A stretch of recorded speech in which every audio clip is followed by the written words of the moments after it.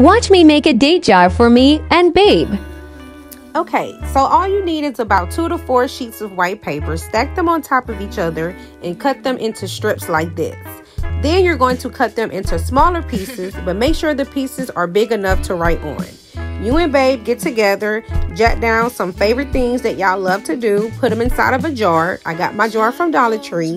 And every other week or every week, you guys can pull out and pick a date. If you want to be extra like me, you can add some bling to it, which is what I did right here. I used my bling wrap from Amazon, my scissors to cut it, and my hot glue gun to glue it on there. If you want to be extra like me, you can spray paint the top. I use some red spray paint. Babe loves red, and red is a nice romantic color. So I decided to spice it up, and I love how it came out. Ta-da! Here's the finished look. Hope you guys like. Follow me for more DIYs.